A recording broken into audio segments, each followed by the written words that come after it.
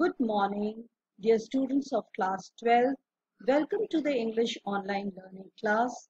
Today we are going to take up part 7 of the text of the lesson Indigo by Louis Fisher. So first, let us do a quick recap of this lesson. As discussed earlier, this lesson is an excerpt from Louis Fisher's book, The Life of Mahatma Gandhi, which has been judged as one of the best books ever written on Gandhiji. The excerpt deals with a series of events as told by Gandhiji to Louis Fisher that urged Gandhiji to force the departure of British from India. It was in 1916 at the annual session of the Indian National Congress in Lucknow. A peasant, Rajkumar Shukla from Champaran, met Gandhiji during the annual session of the Indian National Congress in Lucknow and requested Gandhiji to visit Champaran and look into the condition of peasants there. Rajkumar Shukla was adamant, and Gandhiji was impressed by his tenacity and story, and finally Gandhiji agreed to accompany him to Champaran. Now, on way to Champaran, Gandhiji stopped in Patna to meet a lawyer, Rajendra Prasad. As Rajkumar Shukla took him to Rajendra Prasad's house, Rajendra Prasad, who was a lawyer then, but later he became the president of the Congress Party and president of India.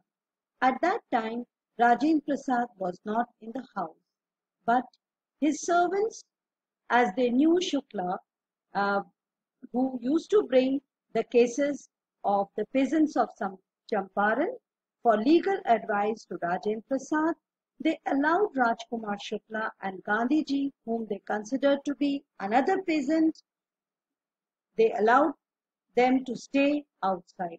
But on condition, Gandhiji was not allowed to draw water from the well, as they thought Gandhiji was an untouchable. Now, on way to Champaran, after leaving Patna, Gandhiji stopped at Muzaffarpur so that he could have a better understanding of the problems of the sharecroppers.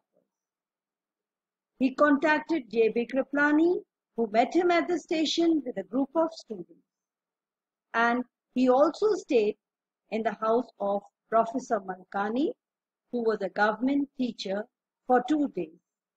And he considers this as an extraordinary thing, as to harbor an advocate of home rule was something very daring, and people were scared, Indians were scared to give shelter to the advocates of home rule.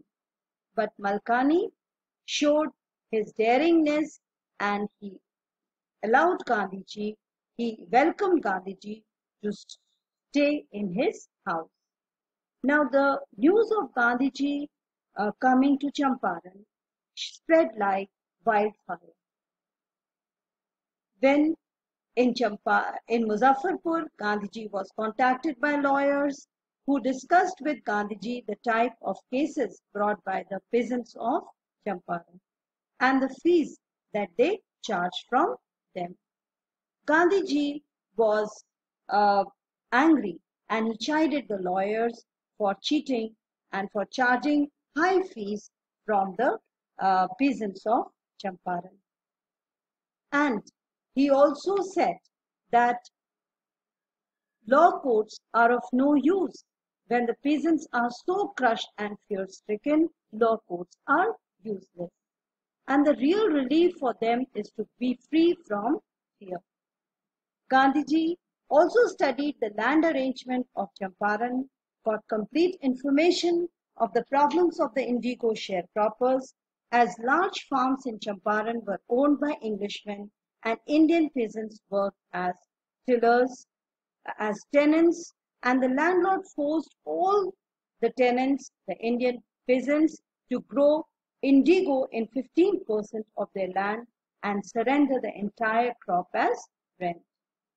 But In the recent development, as synthetic indigo had been developed by Germans and the demand of Indian indigo fell in the world market, the British landlords tried to gain out of the situation, and they forced the tenants to pay them compensation for releasing them from 15% arrangement.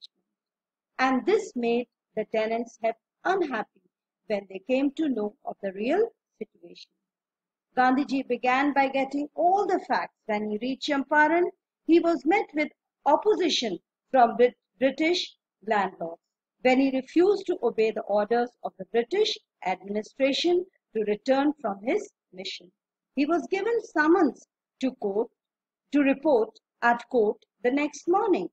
He got mass support from the local peasants, which was beginning of the end of their fear of the British. The inability of the officers to control the masses resulted in the trial being postponed. Now, other prominent lawyers like Rajendra Prasad, Brij Kishore, Maulana Muzrul Haq arrived in Champaran to support Gandhiji, and they were ready to court arrest in batches. This made Gandhiji remark, the Battle of Champaran is won, because he had united the lawyers and they were ready to fight for the rights of the tenants of Champaran, the peasants of Champaran. Gandhiji now received a letter informing him that the Governor General of the province had dropped the case. This was the first triumph, first victory of the civil disobedience movement. And on the orders of the Lieutenant Governor, an official inquiry was set up. Gandhiji asked for 50% money, but later he accepted 25% of the money offered by the British landlord to the farmers. Gandhiji felt money was not important, but it was significant that the British landlords had surrendered their prestige and the farmers had learned to fight for their rights. As a result, within a few years, landlords left their land and farmers became owners of their land. So we stopped at this point in the previous class. Now let us continue further with the lesson. Now part 6 we are going to do now.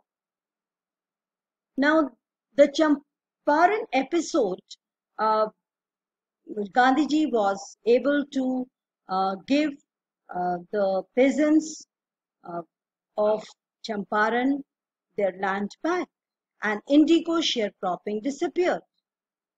He had sought a political solution to the problem of the people of Champaran. But his work did not end here. Gandhiji never contented himself with large political or economic solution. This was not his only concern. He was not satisfied with only giving the people a political and economic solution. He saw the cultural and social backwardness in Champaran village and wanted to do something about it immediately. As during his stay in Champaran, he saw that the place was lacking in cultural and social upliftment, and he decided to remove the cultural and social backwardness of the area. He appealed for teachers Mahadev Desai and Narhari Parekh, two young men who had just joined Gandhiji as disciples, and their wives volunteered for the work. So he invited other volunteers to come and work for the people of Champaran, Mahadev Desai and Narhari Parekh, who had become his disciples. Several more came from Bombay, Pune and other distant parts of the land. Devdas, Gandhiji's youngest son, arrived from the ashram, and so did Mrs. Gandhi.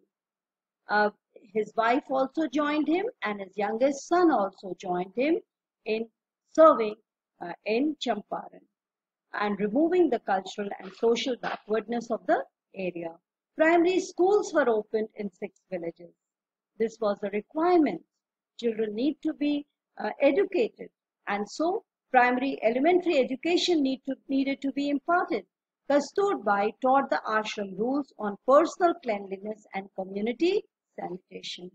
So this work of personal cleanliness and community sanitation awareness was given by Kasturbai. Health conditions were miserable. Gandhiji got doctor to volunteer his services for 6 months.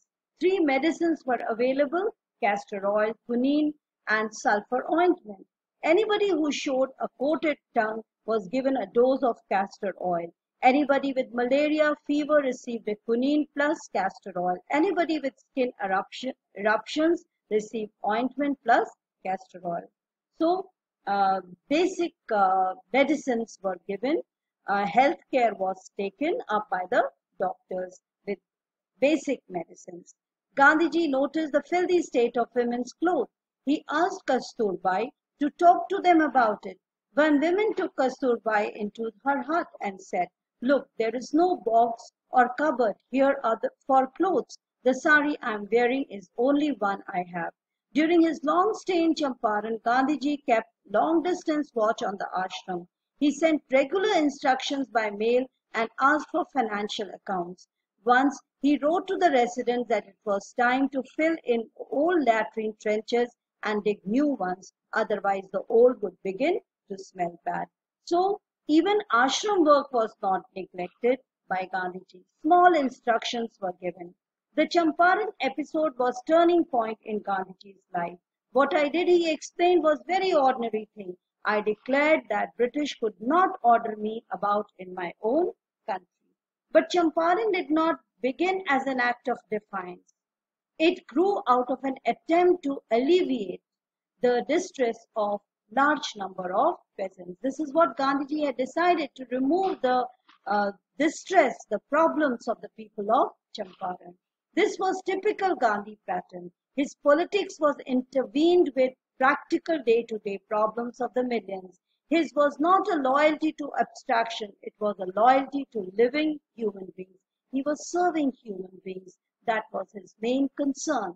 In everything Gandhiji did, moreover, he tried to mold a new free Indian who could stand on his own feet and thus make India free. So he was preparing Indians to be self-reliant. Earlier in Champaran action, Charles Freer Andrews, the English pacifist who had become a devoted follower of Mahatma, came to bid Gandhiji farewell before going on a tour to Fiji Islands. Charles Freer Andrews, who had become his follower, when leaving for Fiji Island, he came to meet him. Gandhiji lawyers thought it would be a good idea for Andrews to stay in Champaran and help them. Andrews was willing if Gandhiji agreed, but Gandhiji was vehemently opposed. He was strongly opposing this idea. He said, "You think that it is an unequal fight? It would be helpful if we have an Englishman as on our side. This shows the weakness of your heart. It only shows we are weak if we are taking support of an outsider. The cause is just. You must rely upon yourselves to win the battle. You should not seek a prop in Mr. Andrews because he happens to be an Englishman. We should know how to fight our own war battles." He had read our minds correctly, Rajendra Prasad comments, and we had no reply. Gandhiji in this way taught us a lesson in self-reliance. How to be self-reliant and fight for our own cause. Self-reliance, Indian independence, and help to sharecroppers were all bound together, and which helped the people of Champaran, and which also was a turning point in the history of our struggle for independence. So it set the pace. The Champaran episode, it was a turning point in Gandhiji's life and the struggle for freedom. We'll stop here, and if you have any doubts in the lesson, you are most welcome. You can post it in the WhatsApp group or in your Google Classroom. Thank you. Take care. Have a nice day.